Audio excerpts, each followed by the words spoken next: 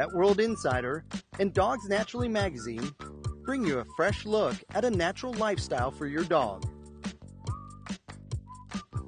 Join DNM TV as we share heartfelt insights to help your dog thrive. This episode of DNM TV is sponsored by Natura Pets. Welcome to DNM TV. I'm Robert, and I'm joined by Dana and Rodney. Now, we all know that fish oils can be very helpful, but there are some concerns that we need to be aware of. There are. I think what you need to do is just a little bit of a chemistry lesson for people, and I remember this, I learned this in university. I thought this was so cool. There's things called double carbon bonds inside of fats. Saturated fats, like animal fats, they don't have any double carbon bonds, right? Olive oil, it's called a monounsaturated fat. That means it's got one carbon bond. And fish oil, they're called PUFAs, or polyunsaturated fatty acids. They have two or more carbon bonds. Here's a problem with those carbon double bonds, is that is what sets it up for oxidation, and bad things happen when your fats get oxidated. And here lies one of the biggest problems for pet owners at home. Everybody wants to give their animal fish oils and omega-3 fatty acids, but nobody actually understands the problems with storage, how you're going to put this stuff away, and exactly what types of fish oils to purchase. I see people all the time opening up fish oils, leaving it out on the counter for a very long time. These things will go rancid, and they will oxidize, like Dana said, and they will start to deplete the body of vitamin E. And speaking with an expert and scientist on omega-3 fatty acids, he was telling me that after it depletes the body of vitamin E, the dogs will actually start to get lame in the back legs, and you'll see a lot of lameness. So what is the proper way to store it?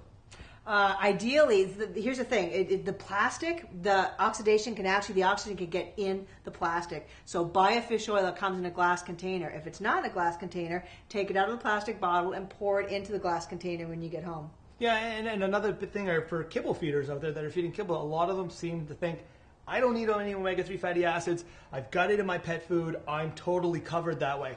You know, that stuff is so sensitive. Every single time, what people don't realize, you're opening that bag and you're closing that bag of those plastic containers, and we won't get into those.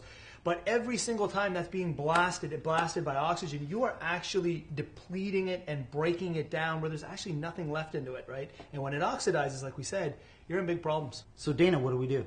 Fortunately, there's vitamin E to the rescue, okay? So what you want to do is you want to find a fish oil that's got vitamin E in it, but not all vitamin E's are the same. Roll the bottle over, and you want to look for something called DL-alpha tocopherol. You don't want that on your fish oil because that's a synthetic vitamin E. Doesn't work as well, doesn't last as well, and it actually builds up in the liver and kidneys like a drug will. You want to look for a naturally sourced vitamin E. So Rodney, what do we do if our fish oil doesn't have vitamin E? Yeah, Rob, why go with a synthetic version of vitamin E when you can go with a recommendation like All-Pro pet nutrition expert Steve Brown? He suggested giving 15 almonds per every 1 teaspoon of fish oil you're going to do, and I know that can be confusing. So every 3 almonds per 1 gram of fish oil that you want to give your pet, but you really got to make sure that it's ground up like you see it here. If you're feeding it whole like this, it won't digest properly, so get it really ground up. As you can see, there's a lot to know about fish oils.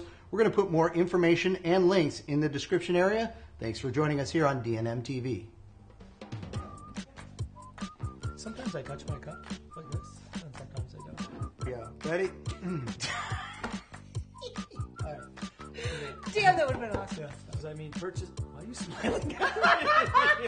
He was so happy that I was finished talking, and he could finally talk to you. I don't care what you think I think. Ask Rodney. You're going to ask Rodney anyway. Yeah. She said bad things happen when your fats get oxygen. I looked at you.